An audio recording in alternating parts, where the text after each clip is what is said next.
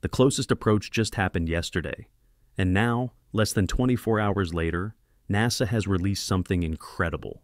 New images captured by the Parker Solar Probe, fresh data from multiple spacecraft, and observations that are already changing what we thought we knew about this interstellar visitor. Let me show you what scientists discovered right after the flyby. Before we dive into these updates, if you're finding this valuable, I'd really appreciate it if you could hit that subscribe button and turn on notifications. These space events move fast, and I want to make sure you don't miss any breaking developments. A quick like on the video also helps more people discover this content. All right, let's talk about what happened after December 19th's closest approach. This morning, December 19th, NASA dropped something unexpected. Video footage from the Parker Solar Probe showing 3I Atlas moving through space. The spacecraft observed the comet from October 18th through November 5th using its WISPAR instrument, the Wide Field Imager for Solar Probe. During that period, Parker was speeding away from the Sun after its 25th solar flyby back in September. The probe captured about 10 images of the comet per day. NASA then compiled those images into a time-lapse video that was released just hours ago. What makes this significant is the timing. Parker's observations happened weeks ago, but NASA chose today, December 19th, the day of closest Earth approach, to share the processed footage with the public. In the video, you can see 3I Atlas moving steadily to the left across the frame.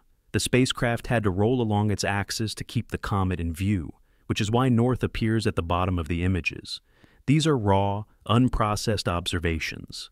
The bright solar corona has been removed, but further processing and calibration will continue over the coming months. During Parker's observation window, the spacecraft was between 172 million and 195 million miles from the comet. That's an enormous distance, but Parker's instruments are designed to operate in extreme conditions near the Sun, giving them unique sensitivity. Last night, December 18th, at 11 p.m. Eastern Time, the Virtual Telescope Project hosted its live stream as planned. Weather had been an issue earlier in the day, but conditions improved enough to allow observations. Dr. Gianluca Massi from the Bellatrix Astronomical Observatory in Italy ran the stream. For 2 hours, viewers around the world watched 3I Atlas moving in real time against the background stars. The comet appeared as a faint, diffuse glow. Even through professional telescopes, it remained a challenging target, but the motion was unmistakable. You could actually see it drifting across the star field at about 148,600 miles per hour. The closest approach occurred at exactly 1:02 a.m. Eastern Time this morning, December 19th, or 6:02 a.m. The distance bottomed out at 269,037,114 kilometers, roughly 167 million miles from Earth. Multiple ground-based observatories coordinated observations during this peak window. Telescopes in Chile, Hawaii, Italy, Australia, and Japan all contributed data. What scientists were really watching for were sudden changes in activity, brightness variations, possible outbursts, changes in the coma structure or tail configuration. So far, early reports suggest the comet remained stable during closest approach. No dramatic outbursts, no fragmentation events, just steady activity as it continues moving away from both Earth and the Sun. NASA's Eyes on the Solar System tracking tool showed something interesting during and after closest approach. The comet's trajectory held exactly to predictions. Orbital calculations made months ago matched reality almost perfectly. No unexpected deviations, no course corrections needed. This confirms what orbital dynamicists have been saying all along. The non-gravitational acceleration detected earlier was consistent with natural outgassing, not propulsion, and not any deliberate course change. Dr. Davide Farnocchia from NASA's Jet Propulsion Laboratory has been refining the trajectory calculations throughout December. After yesterday's closest approach, the uncertainty in the comet's position dropped significantly. We now know with high precision where 3I Atlas is heading next. By spring 2026, it will pass about 0.36 astronomical units from Jupiter, roughly 33 million miles from the gas giant. After that, it climbs out through the outer solar system. By the early 2030, it exits the sun's gravitational influence entirely and returns to interstellar space at the same speed it entered, about 58 kilometers per second.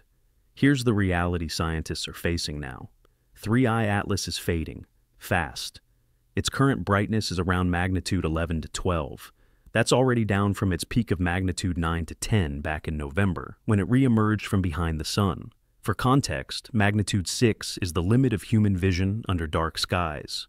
Magnitude 11 requires at least a 30-centimeter telescope. By January 2026, the comet will likely be magnitude 14, or even fainter. That means the observation window is closing rapidly. Professional observatories may have only a few more weeks of useful data collection before the comet becomes too dim for detailed study. Amateur astronomers who want to see it need to act now. This week, next week at the latest. After that, it becomes a professional-only target. The comet is currently moving through the constellation Leo near the bright star Regulus. Pre-dawn hours offer the best viewing window, about 2 hours before sunrise. One of the most anticipated datasets is still on its way. ESA's JUICE spacecraft observed 3I Atlas in early November, shortly after the comet's perihelion passage. The probe used 5 scientific instruments during a multi-week observation campaign. JANUS captured optical images, MAJUS recorded near-infrared data, UVS gathered ultraviolet spectra, SWI measured submillimeter emissions, and PEP detected particles in the surrounding environment.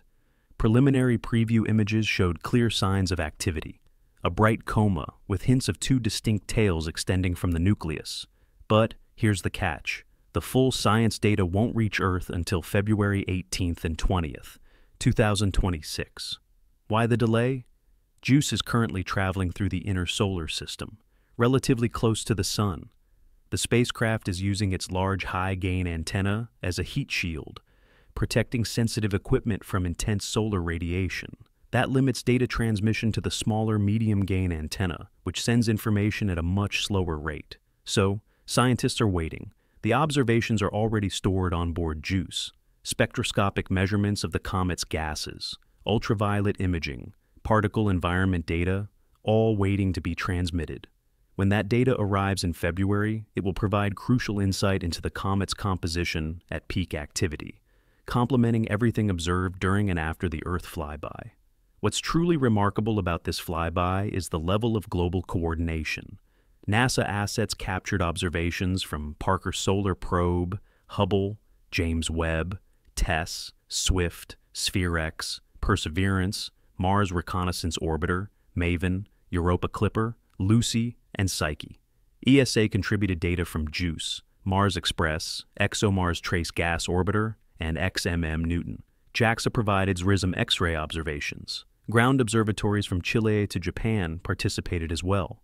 Dr. Emily Kramer, a NASA comet researcher, called it an extraordinary moment for global science, where every agency contributed something unique.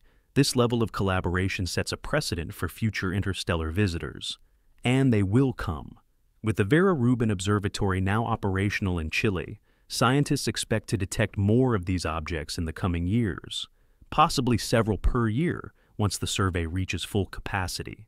So, here's where we are. Less than 24 hours after closest approach, NASA released new Parker Solar Probe footage showing 3I Atlas from October and November. Ground observatories captured the flyby overnight. The trajectory matched predictions perfectly, and the comet is now fading as it moves away from both Earth and the Sun. Scientists likely have only a few more weeks of useful observation time before it becomes too dim for detailed study. The JUICE data arrives in February 2026, with the potential to deliver game-changing insight into the comet's composition. This interstellar visitor gave us months of observation opportunities. Now, it's beginning its permanent exit from our solar system. If you found this update helpful, consider subscribing for more space coverage. A like on the video really helps the algorithm share this with other space enthusiasts. And if you know someone who'd enjoy this, feel free to share it. Thanks for being with me here during this historic flyby. I'll see you in the next one.